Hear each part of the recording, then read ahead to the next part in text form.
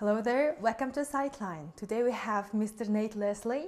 He is president in Leslie Global Sports in Vancouver, Canada, and also he is working here in Mongolia to develop hockey sport. Great to see you here in Mongolia.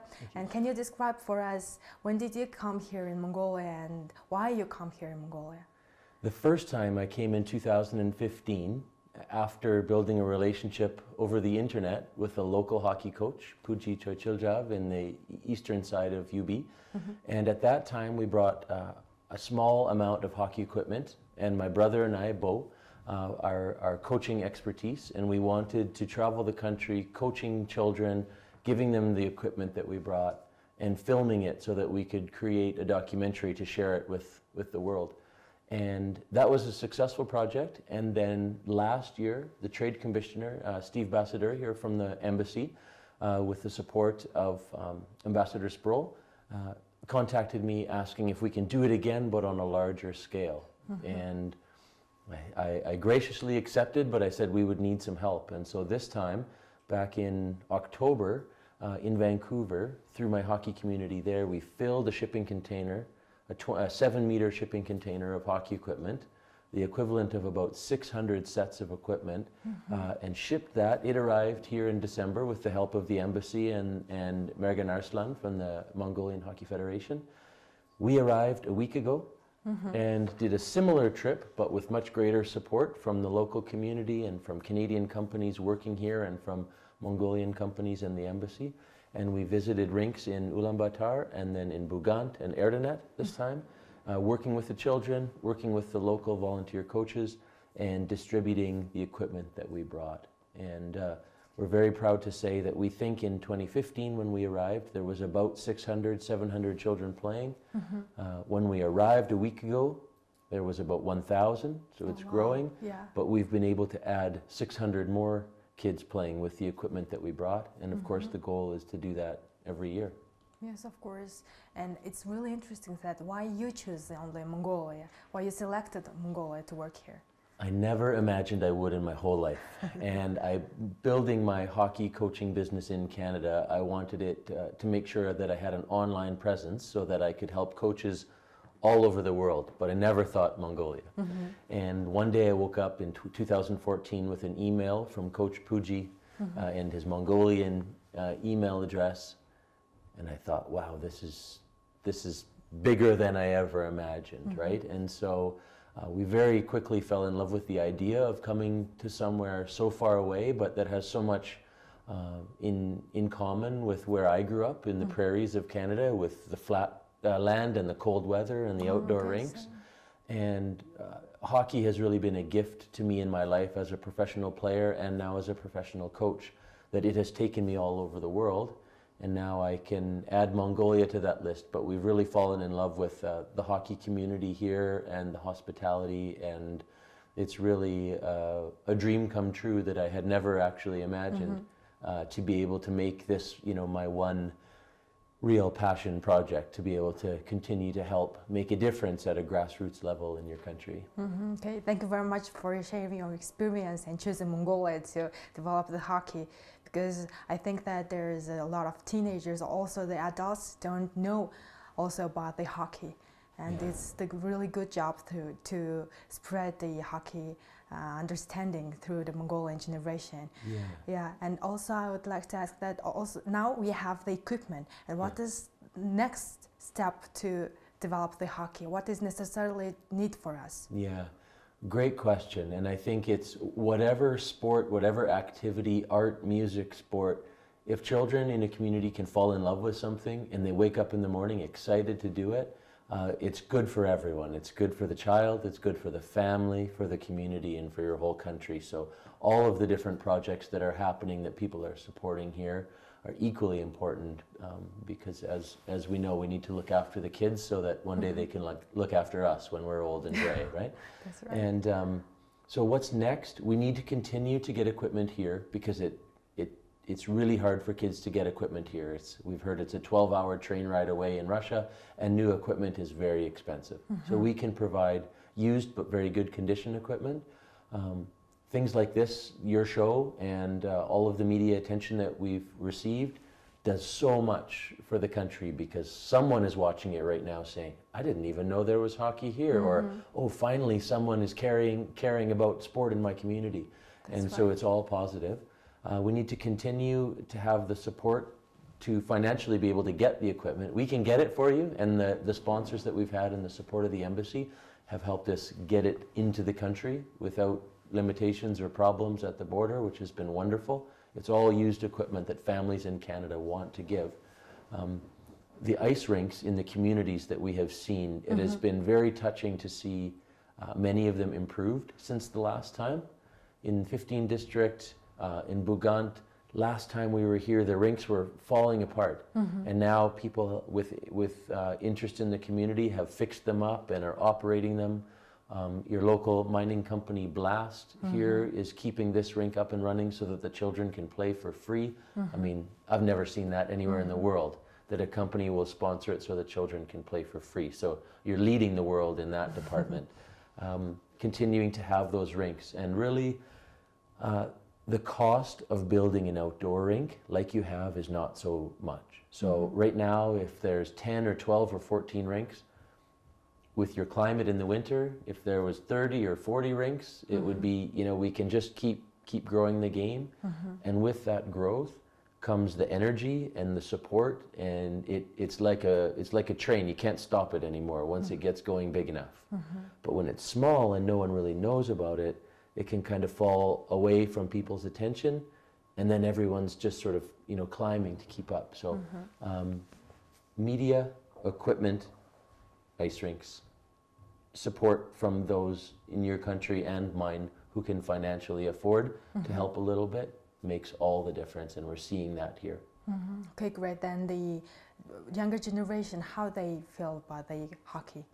Just look on their faces. You know, you've done some stories and taken some pictures already, which we really appreciate. And, you know, as an example, we've arrived in some communities and kids have been waiting for hours because it's taken us a long time to travel from Bugant to Erdenet. And we get there and they're waiting for us, and they're thirsty and hungry for the experience and a little bit of structure, you know, and having adults demonstrate that we care about them, right? I've never met them before, but that doesn't matter because I want to help, and they can see that, and so that's really important. You know, whether you're a child in Mongolia or Canada or China or Germany, it doesn't matter. You need something to be excited about in the morning, and something that you're willing to make good decisions in your life, whether it's drugs or alcohol or too many video games or whatever it is. Yes, it is. Sport, art, music, all these things can help keep the focus of the children and make them healthy physically and healthy mentally. And in the meantime, if we grow some great athletes and they go on to represent Mongolia, great. But the most important thing is the community and the health. And I think that there are viewers, our younger generation viewers, who are really interested in hockey, watching our interview, how they can contact to join the hockey. It's amazing. Every community, it seems like one phone call or text message, and every kid in town is there very quickly, right? But you do have a Mongolian Hockey Federation. Okay. I won't give out Mergen's cell phone number because I think it runs enough, or it rings enough already. But open yeah, for everyone. Yeah, absolutely. We want kids playing, and so mostly kids if there's an ice rink in their community, they probably know it's there. Go down, get on the ice, ask questions, ask who they can speak to about getting involved. And from what I've seen in Mongolia, the kids don't have a problem doing that. They're very keen to get out there and say, hey, I want to play, can I play, can I play? And that's the attitude they need. So there are rinks in, I will be wrong here, but 10 or 12 communities. Here in Ulaanbaatar? Ulaanbaatar, Darkhan, Erdenet, Zunhara, Baranhara, Bugant, and a few others that I think I'm missing, but those are a good place to start. In the school in Bugant, they just have to look out the window of the school, and the rink is right there. It's beautiful. Yeah, it's great. And there's another one here near a Russian school, just 10 minutes from here, from where we are at the embassy here. So yeah, it's around. Just get out, get off your couch, get out of your house, and go play. Okay, great. Yeah. Then the kids have the opportunity. What about the adults? They have the opportunity to play the hockey, or I think there are a lot of adults who are really interested in playing hockey, but there is no place or equipment, and but they understanding how to. Yeah, yeah. From what we understand, hockey was brought to your country by Russian workers in the 70s, and so there's still in some places a strong Russian community that is kind of leading the hockey for the adults. Oh. We had a great experience in Erdenet this year. We were arriving late at night, and a group of adults were waiting for 2 hours, waiting for the Canadian guys to show up to play a game. Mm-hmm. I was sleeping in the car, and they woke me up and said, "Get on the ice." Mm-hmm. So we played until I think 11 o'clock at night. Mm-hmm. You know, our focus is on the kids because that's where it is in our heart. But the more adults interested in hockey is good for the children and good for the adults too. We mm-hmm. all need something to be passionate about besides work, right? We all need a hobby. When you came here first in Mongolia, there were only the few kids interested in hockey, and now there are thousands. And how many of them the girls and how many of them the boys? Well, from what we learned last time, we think there was somewhere between 500 and 700 kids playing kind of organized hockey before. 1 or 2 or 3 girls up in Bugant, the daughter and her friends of one of the coaches. This time, with all of our equipment and all the help in the last few years, we think there could be as many as 1,600. So that's maybe like triple, mm-hmm. somewhere between 1,000 and 1,600. It's a little bit hard to track because mm-hmm. it's not completely organized. We believe there are now at least 30 girls playing organized hockey, so mm-hmm. it's many times more. And now you have a women's national team, mm-hmm. which is very exciting. Yes. Yeah. Uh-huh. And would you like to mention that about the letter? Yeah, so for many years I coached a great young woman named Davida in Vancouver, and she was a goalie, and she's graduated school now, and she heard about our project, and she gave us all of her goalie equipment, and she wrote a beautiful letter with a picture of her playing, and inside it said, "Whoever opens this bag, could you please give this to a female hockey player, a female goalie?"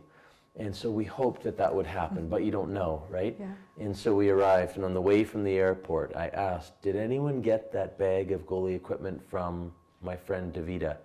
And sure enough, it had, mm-hmm. and it went to a girl who is now the goalie of your national team. Mm-hmm. And Coach Ben Mackay, that has come with us on this trip, he's not with us here today, but he was able to connect and meet that girl, and so he is now connecting Davida and your goalie, mm-hmm. and it's a really special story for all of us. Thank you very much for Davida helping out and supporting hockey here in Mongolia. I'll make sure she knows. Yeah. As you mentioned, you have came here in Mongolia first in 2015, and how does it feel when 4 years later, when the embassy requested to join the program or the project? You know, it's. I just pinch myself all the time. You know, my first meeting in 2015 was here with the former ambassador, Ambassador Jagger, and but this time to have them really spearheading, we say, like organizing the whole mm-hmm. project. I mean, I kept telling my wife Tara, like, can you believe it? Can you believe the Canadian Embassy is organizing this and getting behind it? And they can just do so much with one phone call, right? Mm-hmm. And whether it's through local politicians, I mean, that to me is what is going to make this sustainable. Mm-hmm. Because, you know, they invite you here, and here we are talking about it on national television. I mean, I couldn't do that by myself. So I'm a proud Canadian, mm-hmm. but I love bringing the game around the world. So to have the support of the embassy here, I really, I pinch myself thinking, is this really happening? Mm-hmm. You know, so it's been really gratifying experience. Mm-hmm. If there are any companies or someone who wanted to develop this project, who wanted to help for this project, how they can help for us? You know, the same way that Trade Commissioner Steve Basadeur found it. He was looking for hockey to play in Mongolia, and he typed in hockey Mongolia Ulaanbaatar, and he found my website in Canada, and that started the communication. Yeah. So I guess you just go into your internet and search for hockey in Mongolia, and you'll either find me or the federation. The ways that they have supported this year, there are local companies, for example, Blast, that is funding the rink maintenance at a rink in the eastern part of the city. There are 3 Canadian companies, Major Drilling and Redpath and Erdene Resources, who paid for the shipment of the equipment. Oh. Of course, we can always use more help there, spreading the cost. Yeah. Great, and you are doing here and you're living in Mongolia. And how do we have some coaches here in Mongolia, located coaches or Mongolians or international? Yeah, so I'm living in Vancouver, Canada, and I'm here for a week. And each time, each community, we have met the 1 or 2 people that are really center part of the hockey community. And so sometimes they're teachers, sometimes they're local people in the community that want to see good things for their children in their community. And last time we were here, we met some Canadians, Ryan Van Geest and others that were Canadians living in Mongolia, that we found out they were donating their time as well. So this is an English interview. If there's Canadian or American or anybody with Russian, Swedish, any international people here, trust me, you're welcome to come and help the game. The children want you out there. The locals want you out there. Please don't feel like you're on the outside. Just come and put up your hand and say, I can help, and I know that people will let you help. Yeah. You said that not only here in Ulaanbaatar and also in rural areas you have the ice hockey rinks. And are there differences between the children from capital city and the rural areas? You know, I've only been here for a few days each trip, and so I can't say how different their lives probably are, but I've seen driving around that growing up in the rural areas is different than growing up in the capital city. But one thing that they have in common is the love of the game and the passion to play and the commitment to play, whether it's cold, warm, windy, snowing, whatever, they're ready. And so I think it's quite possible that the kids in the rural areas and the city have more in common maybe than they might think. And that's the great thing about sport, is it can bring people from different cultures, whether it's in your own country or internationally, together, and you find out, hey, we're all kind of the same here. And so sport is great for peace in the world, and hopefully the kids can see that they have that connection with each other. Within the framework of the project, would you like to do something in the future to collaborate Canadian teams with the Mongolian teams? I think we need to, don't we? Because we noticed when we were watching the kids' tournament in Bugant, I looked out and said, wow, this is an amazing setting in this part of the world I never imagined I would go to. But the level of hockey that was being played on the ice, we have that level in Canada too. Of course we have higher levels. We have 500,000 kids playing, but we have a level of players who have just been playing a couple of years, very similar. And so maybe that's down the road, that maybe one day we show up with a couple of boys and girls teams from Canada to play. Wouldn't that be a special event? Okay, thank you very much for coming Mongolia and sharing your experience and knowledge. And if you have something to mention, or if you have something to add, and if you have something to tell for our Mongolian younger generation, it's your moment. Yeah, great, thank you. For me, this whole experience has been a great example of teamwork, right? You doing your part here with this story, the other media outlets that have done their story, the embassy, the sponsors, the locals in their communities. Everyone does a little bit. I could never have dreamed of doing all of this on my own. When you have something to offer a group, every person does that, and every person has something different to offer. You come together, and it's amazing what you can accomplish. In one trip, we doubled the number of kids playing your sport in the country. I mean, that's a unique, very rewarding experience, and it just took a little bit from everybody. So that's my number one life lesson for my family, my children. My wife and I have talked about it a lot, is that, and Coach Ben, who is here with me, is it's a great feeling to make positive change. Okay, thank you very much. I wish you all the best, and thank you very much for developing hockey here in Mongolia. It's my pleasure. Bye. That's all for today. Thank you for staying with us. We hope you enjoyed our interview. See you next time. Bye-bye.